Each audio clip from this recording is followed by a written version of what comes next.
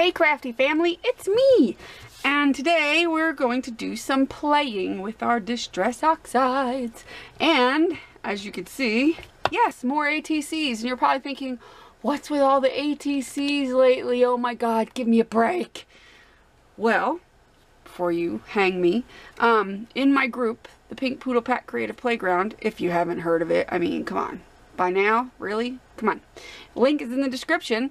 But in our group, we're doing a challenge all the way up until July 10th to do some ATCs and then, you know, give them out as what we call in our group Poodle packages, which are random acts of kindness, happy mail, yada yada, or trade them with each other. And you know, and plus, besides that, even if you're not in my group, even if you don't care, these ATCs make fantastic screw it and do it projects because they're nice and small. You can cut up, like, if let's say for like the month, you can cut up 30 of them and every day do one, and by the end of the month you have a cool small look into your artwork and what you do. Even if you don't have time to create a lot, screw it and do it. Just 10 minutes and you could do something. Now obviously today's probably gonna be longer than 10 minutes, but if you only have 10 minutes and you pre-cut your cards, then all you have to do is sit down and, you know, create for 10 minutes. And somebody in my comments, and I forget who they said it was, I think they said it was Tammy Brackett, who was another YouTuber. I don't watch a whole lot of her stuff, but she has something like a bag that she put together, and I can't remember what they called it, but it was like a little bag of stuff that you have just to work on some things quickly. So whether or not you take that little bag with you out to by the TV or in your living room or your dining room, and that's what you use to do, like, your, you know, you could do something like that for your screw it and do it. You can call it your screw it and do it bag, and just have a bag of, like, hey, I'm gonna grab 3 colors of Oxides, and I'm gonna grab, you know, a couple of my twinkling H2Os and a couple of water brushes and a couple of this and a couple of that, and put together for yourself a little bag that you can, you know, you could take it with you if you have, you know, if you're a commuter and you go on a train or something. It's something where you can travel and sit and do, because believe me, I was able to do work, you know, artwork in a car. So for 2.5 hours I sat in a car and watercolored those ATCs that you saw initially when I first showed them. I did those in a car, and I made my flowers that I was giving out at the hospital when I was there in the car. So you can do things on the go. But if you're not somebody who's on the go, wants to do art on the go, but doesn't have a lot of time, prepare yourself some ATCs and a little bag to go with it of just some random stuff where you could sit in front of the TV or sit at the kitchen table or sit up on your bed before you go to bed and do your 10 minutes. You know, how cool is that to just sit up there, have like one of those, I have one of those little lap desks that has it's like a bean bag underneath of it, and it's a solid top, and that's what I bring with me in the car. But get yourself one of those and have your bag with things that are not messy, and do some screw it and do it projects before you go to bed for 10 minutes. And how relaxing will that be? And make your mind, you know, unclutter. It's kind of like art yoga, you know? Yeah.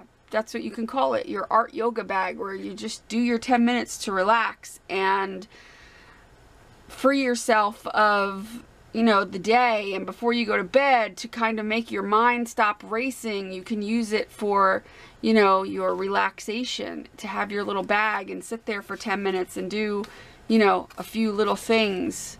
So how cool would that be? You know, everybody should have like an art yoga bag, you know, just something where they can, you know, de-stress with, and make that your bag of tricks that you have for your art. Or, you know, or if you have your craft room, you could just come into your craft room. You don't have to have a bag.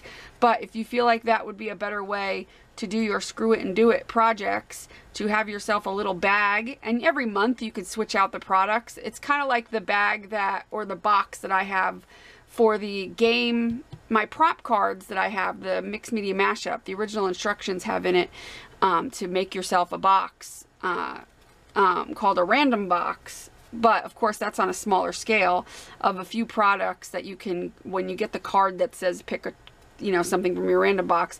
Anyway, your random box is supposed to be just a few little supplies and every month you switch them out so that they are always different. Well, you could do that with your little bag of goodies. You know, just make it a bag that's not real big, you know, just a small little bag that zippers up, and put things in there, and every month trade them out so that you could do your screw it and do it projects that way. So that's a great idea, and I'm just rambling on about that. But anyway, today I want to make some ATCs with some oxides, and now Tim Holtz has come out with new colors, which I cannot wait, and hopefully I will not, you know, I will somehow be able to get those at some point, because I love these, and those colors that just came out are like my colors. They are right up my alley. So as much as I love these colors, I definitely need to have those other colors. Cool as these colors are, and half of them are extremely like muted kind of colors, things that are not really reflective of me. Even the fired brick, not exactly my color. I don't use it all that much. I still love them. I still think they're awesome, but they're not colors that I run to. You know what I mean? So the next 12 that are coming out are like screaming my name. They're literally screaming my name, because this has worn lipstick, which is cool, wilted violet, which is cool, broken china, which is cool. These are, you know, some of my favorites right here. These 5. Well, no, these 6 right here are my favorite out of this. But out of the next batch, it's like all of them are my favorites. All of them are colors that I definitely run to.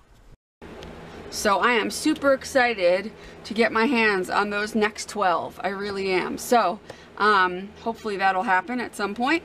But for now, I will keep playing with my babies that I got here, and we are going to put some colors out to dip these ATCs in and make some nice fun,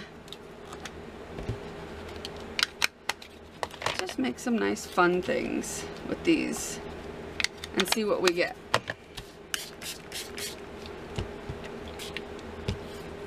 So let's do that, and a little of that, and a little of that, and I have to be careful because some of these colors will make mud, and I forgot.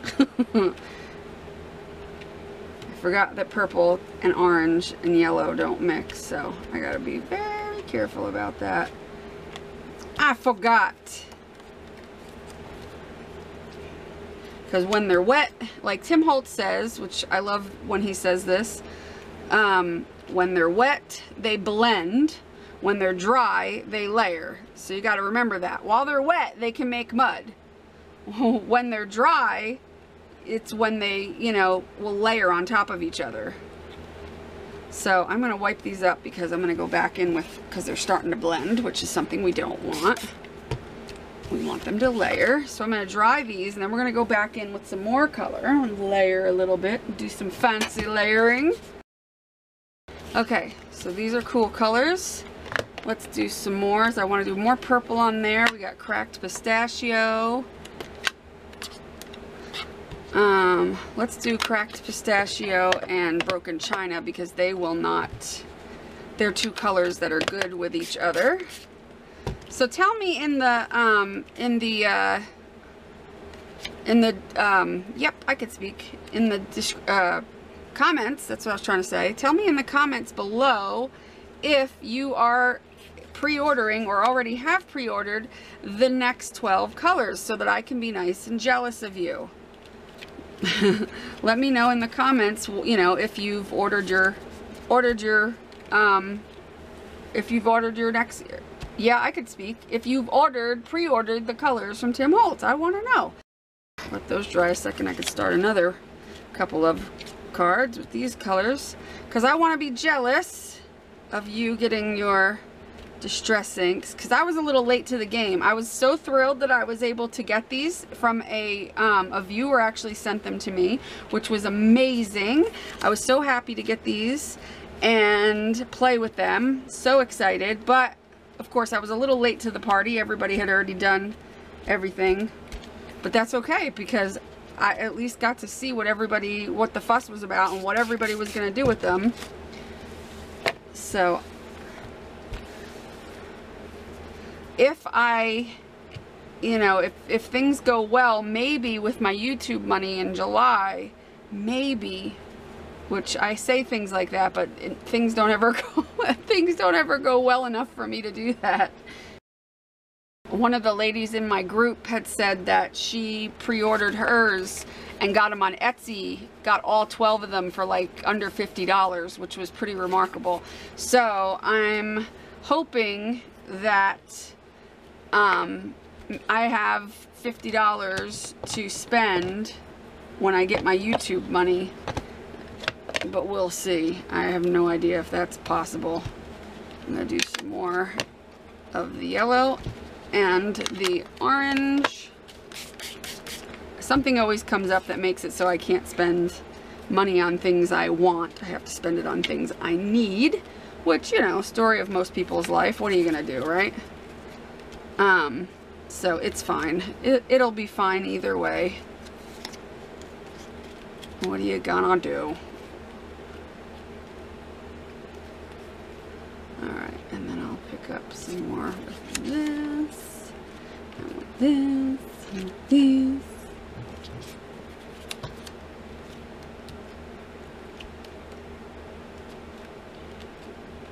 At this point, it's mostly just yellow that's left.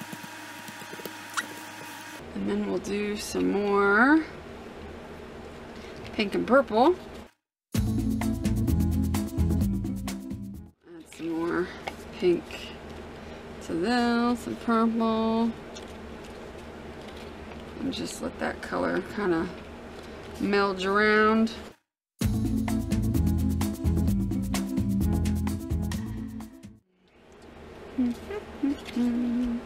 We'll even put some more layers on these and dry them up.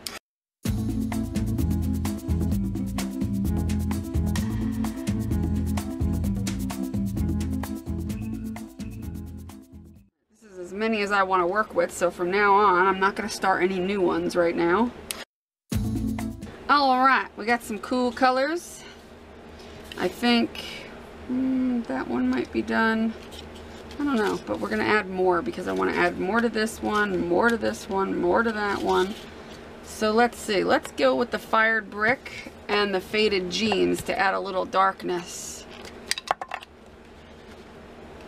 So out of the new colors, because if you haven't seen, you need to go to Tim Holt's YouTube and check out the new colors because he showed them. And out of the new colors, if you have seen them, or if you haven't, go see them. What are your favorites? What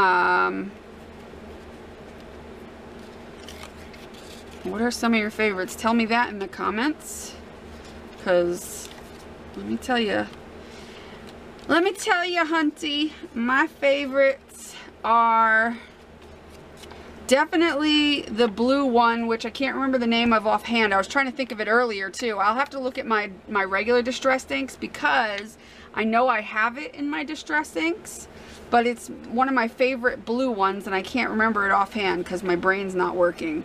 But it's that one I'm really excited for, and I'm really excited for the picked raspberry, which I think that's the pink one that's coming out. Yes, those two I'm so excited for. Oh, and the seedless preserves. Like, those three colors are my queens. I love them. They are awesome colors. So I'm looking forward to those. Well, I'm looking forward to all of them because, like, one of the first things he says is, oh, this is, you know, the Brights palette, you know, bright colors. And I was like, yay, that's me. I love my bright colors. So, it's hard for me to pick anything, really, to be honest. It's too hard to pick. Let me dry these and then I'll dip them back in there. Alright, you need just a little more of that red. So do you. But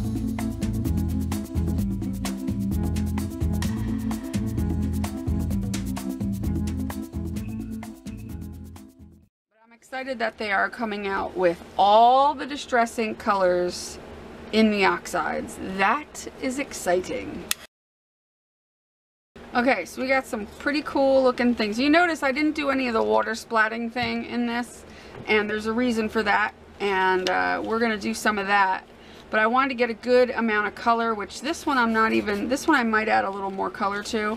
I want to make sure there's as least white space as possible. I might add a little more to that one as well. So for these, I think these are fine. I'm going to move these over because I also thought that I would like to do some just book page. I don't know why. I just want to do some book page. So I might try to do some book page. I don't know. I'll start off with the pink and the purple. Maybe the pink, the purple, and the broken china.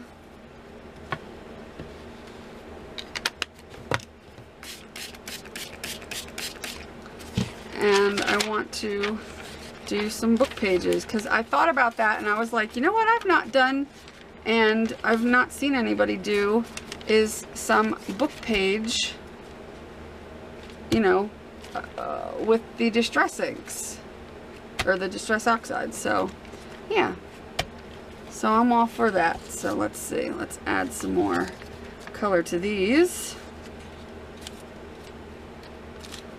Let's add a bit more pink to that one and some blues.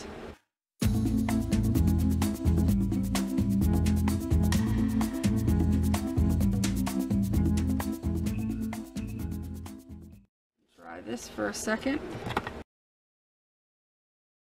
Alright, now let's add some of the orange and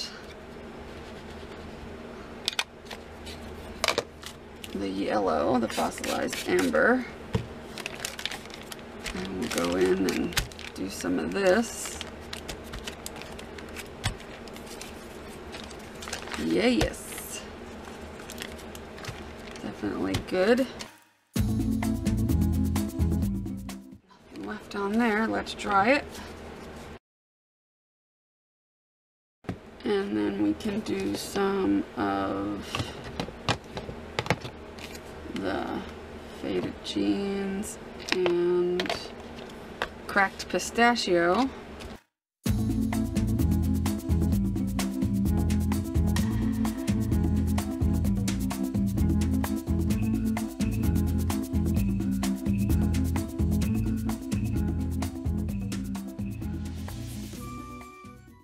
Alright, now I'm actually going to do this color and pink because I want to add a little more pink to it, and I think those two colors would look cool. I think side by side a little.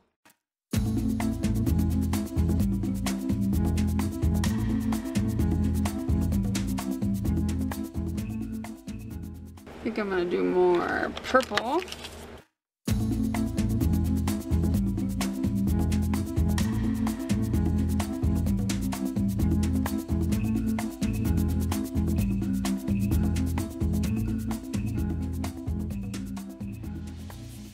What I like about the book page is that you could, I didn't think this was going to happen, but you could still see the writing underneath. I thought because these are so opaque that they would cover up any writing, but it really didn't. You could still see it, which is really kind of cool. I really like that.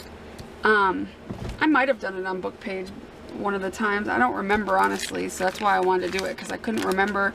And I didn't look through my painted papers, because I probably have something in my painted papers where I did it, but I didn't look through it before I started filming, so whatever. Okay, so now we've got all these. I'm going to move that one aside, and we're going to work on the ATCs.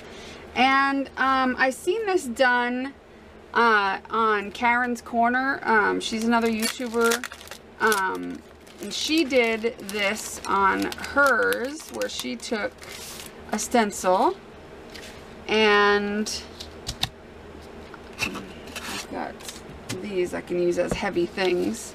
You need something a little heavy, and what you do is you take the stencil and you spray some water on it, and of course I don't want that much water, and then you plop it over the ATC or whatever you're working on, and you let the wet stencil sit on the oxidized, the inks, let it sit on the inks so that it gets a good contact, and let it dry for a few minutes. I don't know how long exactly, so I could probably do it with another stencil with something else that's heavy and get a few of them going. Maybe I could do 2 together with this one.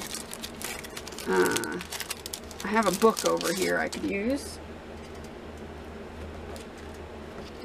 And maybe what I'll do is I'll let it sit and dry completely, and I'll do these 2 here, and we'll do a few at a time. I should have done 2 under that one, but my brain doesn't work. So I'll spray this stencil down, and then I'll lay it on these 2 here, put this book on it like so,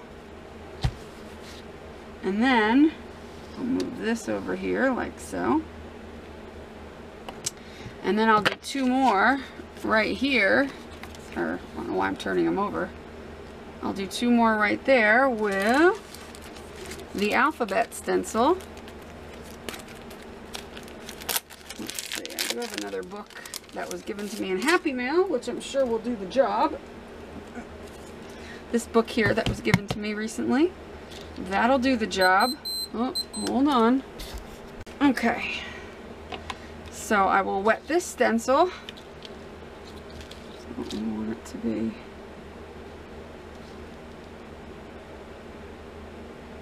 I don't think it matters.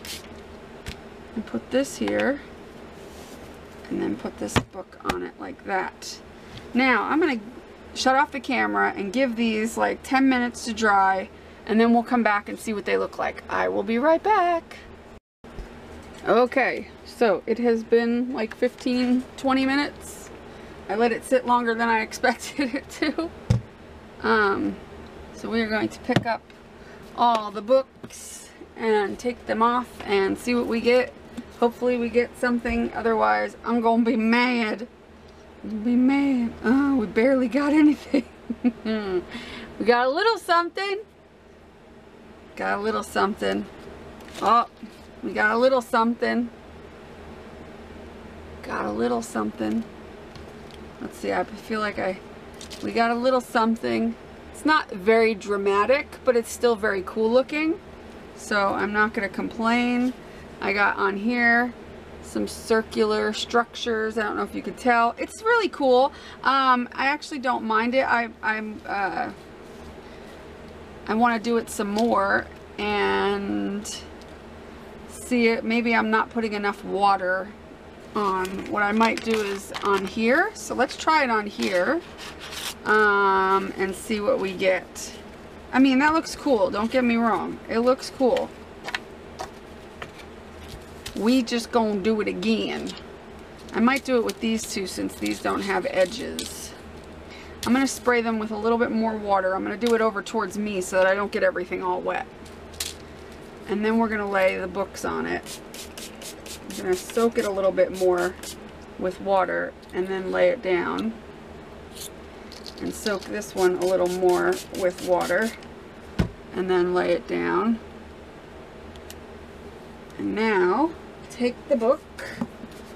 One book should be plenty because it is a book page out of this book. So one book page, we'll stick this up here, we'll stick this up here, and we'll stick this up here, and we'll be back in like 10 minutes or so. Be right back. Okay, so now I'm going to take off the books and the glue and gesso and the other book, and let's just see this time what happened. Nothing, because I didn't let it dry long enough, I don't think. Okay, well, I should have let it dry longer on there, but I didn't because I really wet them, so that's okay. So basically this was an epic fail. Nothing worked. I didn't leave these on long enough because I had wet them so much more. I don't know. All I know is for the little bit of crap that I did get on these, it wasn't worth all the fuss. So anyway, I did get patterning here and there, but whatever. It wasn't really that worth it, honestly. It would be more worth it to do it the other way, where, like, for instance, on this one, where I got very little patterning, if I, you know, do something like this and spray through the stencil and let it sit,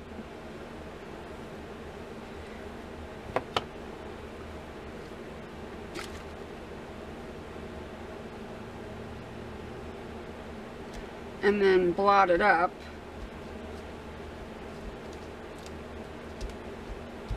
I think is a better, well, that didn't work very well either. Probably because I had wet it so much and had already taken off so much that it's probably not gonna, well, this one I didn't do, so here we go. We could do this one. Let's do it with this one since that one's now soaking wet. This is the only one I have not done anything to. So now that it still has fresh ink on it. I haven't tried to wet it or do anything to it. So if I do it with this one, and it's best if you hold it as flat as you can, like so, so that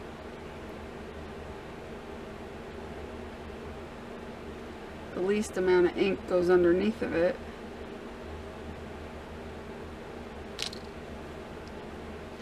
And then blot it.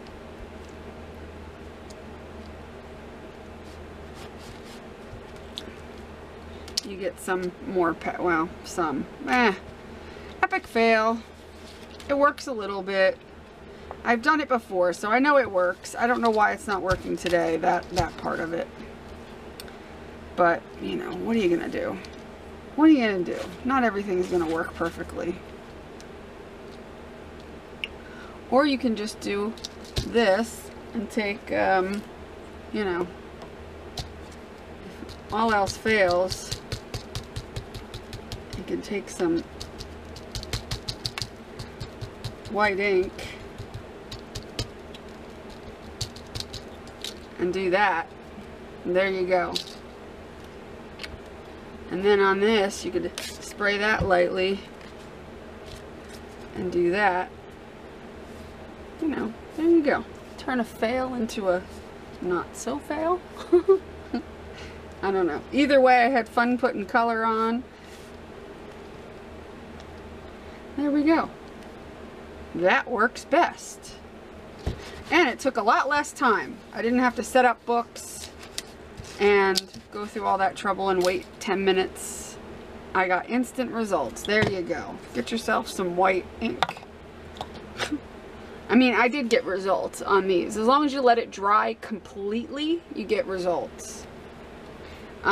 Which I did not on the book page. I did not let it dry completely. You could still see the somewhat of a patterny type of thing, but I didn't let it dry completely, and that's the biggest problem. So, either way, the moral of the story is to try some stuff out and see what happens. And when you do try it, sometimes it's not going to work all the way. Sometimes it'll work. Like you could see, there's pattern. There's pattern in there. Sometimes it works better than others, but, you know, other times it doesn't.